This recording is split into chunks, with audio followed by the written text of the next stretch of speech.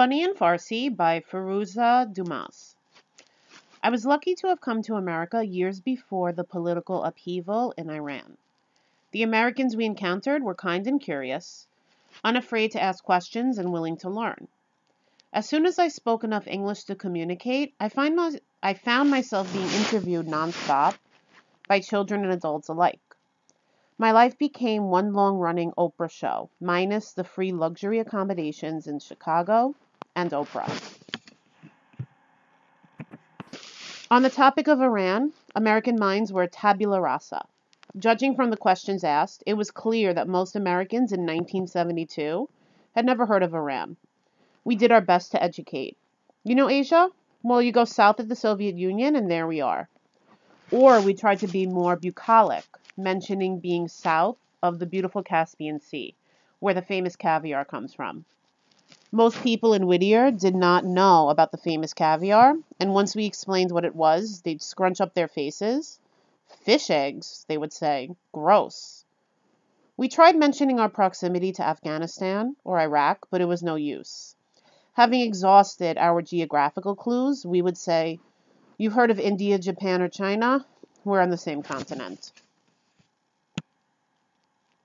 None of the kids in Whittier, a city an hour outside of Los Angeles, ever asked me about geography. They wanted to know about more important things, such as camels. How many did we own back home? How did we feed them? Was it a bumpy ride? I always disappointed them by admitting that I had never seen a camel in my entire life. And as far as a ride goes, our Chevrolet was rather smooth. They reacted as if I had told them that there really was a person in the Mickey Mouse costume. My family and I wondered why Americans had such a mistaken image of Iran. We were offered a clue one day by a neighbor who told us that he knew about Iran because he had seen Lawrence of Arabia. Whoever Lawrence was, we had never heard of him. We said. My father then explained that Iranians are an Indo-European people. We're not Arabs. We do, however, have two things in common with Saudi Arabia, he continued. Islam and petroleum. Now, I won't bore you with religion, he said, but let me tell you about the petroleum industry. Another neighbor, a kindly old lady who taught me how to take care of indoor plants, asked whether we had many cats back home. My father, with his uncanny ability to forge friendship, said, "We don't keep pets in our homes. They are dirty." "But your cats are so beautiful," our neighbor said. We had no idea what she was talking about. Seeing our puzzled expressions, she showed us a picture of a beautiful long-haired cat. "It's a Persian cat," she said. That was news to us. The only cats we had ever seen back home were the mangy strays that ate scraps behind people's houses. From that day, when I told people I was from Iran, I added, "where Persian cats come from." That impressed them. I tried my best to be a worthy representative of my homeland, but, like a Hollywood celebrity relentlessly pursued by paparazzi, I sometimes got tired of the questions. I, however, never punched anybody with my fist. I used words. One boy at school had a habit of asking me particularly stupid questions. One day he inquired about camels. Again.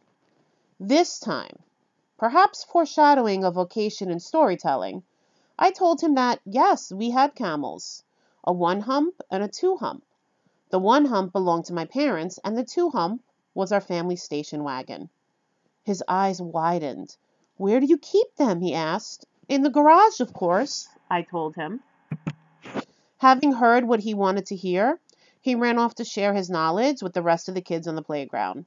He was very angry once he realized that I had fooled him, but at least he never asked me another question. Often kids tried to be funny by chanting, "I ran to Iran, I ran to Iran."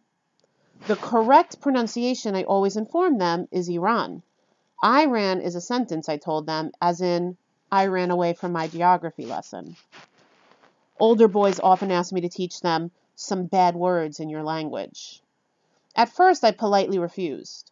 My refusal merely increased their determination, so I solved the problem by teaching them phrases like man karam, which means I'm an idiot. I told them that what I was teaching them was so nasty that they would have to promise never to repeat it to anyone.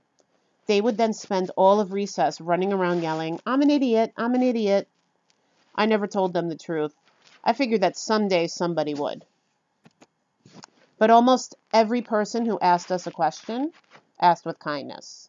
Questions were often followed by suggestions of places to visit in California. At school, the same children who inquired about camels also shared their food with me. "I bet you've never tried an Oreo. Have one." Or, "My mom just baked these peanut butter cookies and she sent you one." Kids invited me to their houses to show me what their rooms looked like. On Halloween, one family brought over a costume, knowing that I would surely be the only kid in the Halloween parade without one. If someone had been able to encapsulate the kindness of these second graders in pill form, the pills would undoubtedly put many war correspondents out of business.